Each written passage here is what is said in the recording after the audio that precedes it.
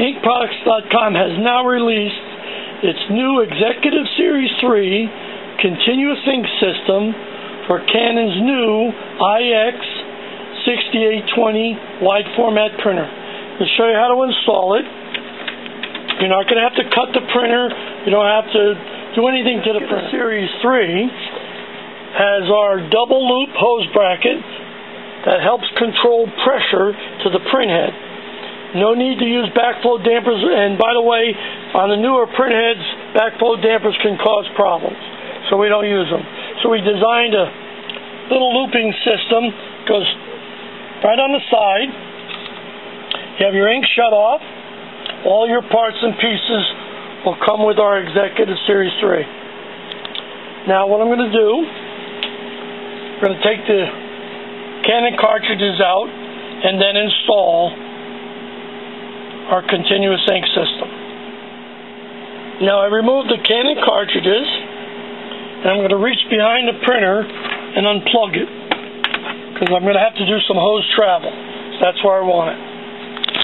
You're going to get a main hose bracket. I'm going to show you. You're going to peel and stick it. It's going to line up right with the black, the BK.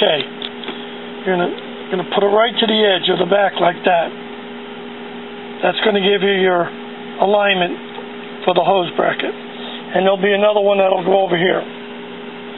So I'm going to peel and stick that one in. But first I'm going to put the CIS cartridges in.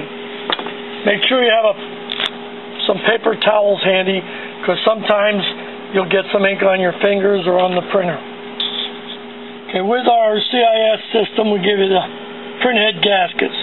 Sometimes you need to use them, sometimes you don't need to use them. The only way I know is if I watch the ink in the hose run back to the ink tank, then I need to put the gaskets in. So you can just place them down in there. And they only go a certain way. You're just going to stay in there. You're going to put some paper towels down. Make sure the plugs are in the tank. You know, don't open up any plugs, and then I'm going to rock it. This is to remove any ink that got into that isobaric chamber when we shipped it. Or if you pull out both plugs, sometimes you have to do this. Okay? Just go back and forth a couple times. Okay. Now you can lay the cartridges face down on paper towel. Now there's a rubber band. You can take that rubber band off, and then I'm going to show you how to take all the orange clips off at the same time. That's why we put this little piece of tape here. Makes it a lot easier than trying to do one at a time. Okay, there's the rubber band. Got that off. Now what I'm going to do is I'm going to unclick the front.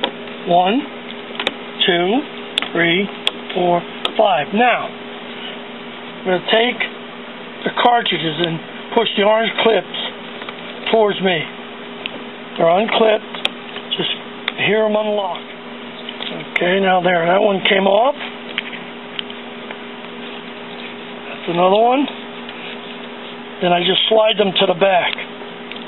See how I'm pushing this? Look at this. See? Now they'll all come off. Now here's where you might get some ink on your fingers. So flip them over and set them down in. Line them up with the color they're supposed to be lined up with. Take your time here. Don't be in a rush. Just take your time. Then I'm going to line them all up, and I'm not going to click them in. I'm just going to get them all lined up in the correct slot. Okay, now I've got them lined up. I want to push the back in. Make sure that's down. That's critical. If you don't, it'll pop up and then it'll lock the cartridges up on you. So that's why I said, take your time. So I get it on an angle going in. I should hear it click in.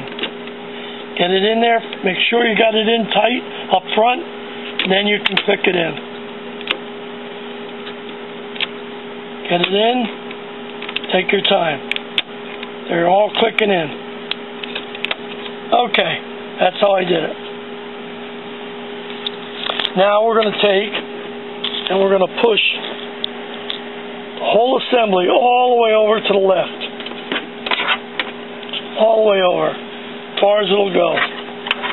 Let out some hose. There. I'm going to line it up.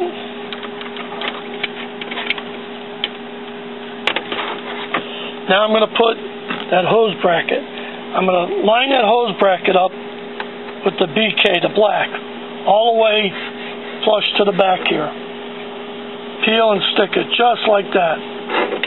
Not too far forward, but I'm going to line it up to the back end. You'll see what I'm talking about right here. Right like that. Right over the BK. Peel and stick it. And I just peel the main bracket, stuck it right down, made sure my hose was not tangled, because I'm going to put another hose bracket right here. But now I'm going to slip the hose into this bracket. And then we'll do some final hose adjustments. Try to push it back as far as you can. Now we'll get the other hose bracket, and I'll place it in line with the hose, like that. Just like that. So you're going to peel and stick it down right about here. I want to point this out. I already balanced it, but I forgot to show you previously in the video. You want to shut off the ink by squeezing this little hose shut off. That'll stop the ink from flowing. So when you're putting it in, you're not going to get ink dripping all over. But now that it's in, this is critical. You got to open it up. That's the way you do it. Now the other thing I'm going to do, we're going to do hose travel. So I'm going to come over here and I'm going to have this come out and see if it goes all the way over to the right. If there's a little bit too much slack, pull back on this, take out the slack. And then you're going to go back and forth to make sure the hose travels without any binding. Then I'm going to, in the kit, we're going to give you a piece of felt like this. You're going to peel and stick it. That'll protect the hose when it goes under this edge here, so it won't scrape it. So you want to put that on. Okay, got that hose protectant strip on.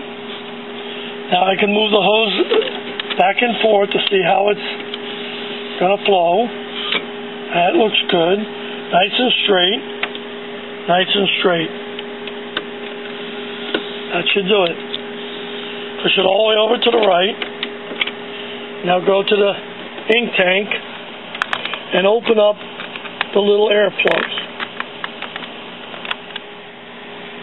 Now that we have balanced the isobaric chamber, and we're going to open up the plugs in the back. The only time you open up the front plugs is when you're going to refill the bottles. So you close the little one, open the big one. They can't be opened at the same time, otherwise all the ink will leak into the isobaric chamber. So if you don't want to get ink on your fingers, because you never know, in shipping, sometimes a little pressure builds up and you might get ink on your fingers, use a paper towel, grab it and open it up. They have to be open for the system to work. There. Close it. Push it against the side.